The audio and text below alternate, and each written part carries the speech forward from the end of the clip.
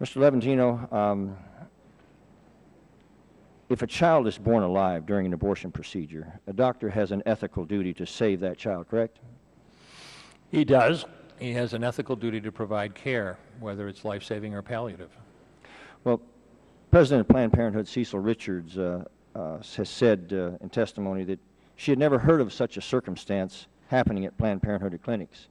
Do you believe that among the hundreds of thousands of abortions Planned Parenthood commits every year, that there are in fact children born alive but die because they do not receive appropriate care? I can't speak specifically from experience regarding Planned Parenthood in that regard. The reason I introduced the video was because Planned Parenthood has stated, and we understand that they do, perform late-term abortions. It has been stated, I believe, by Ms. Richards that they perform late-term abortions, quote, up to viability, but that was never defined.